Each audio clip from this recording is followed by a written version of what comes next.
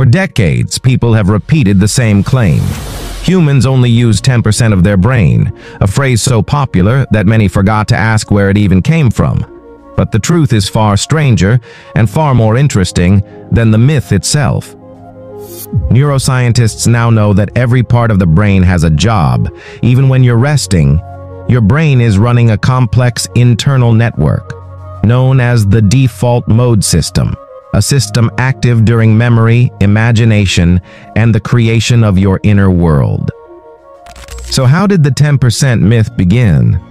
Some believe it came from early neurological studies, where scientists saw that only small regions lit up during simple tasks, and misunderstood this as unused capacity.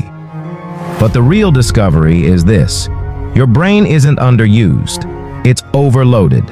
Every second, billions of neurons fire, predicting your future, analyzing your past, and simulating possibilities you never notice.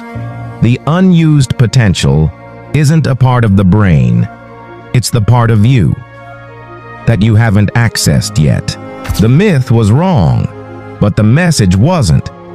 You may not be using just 10% of your brain, but you are using a fraction of your potential, and that forgotten truth is far more powerful than the myth that inspired it.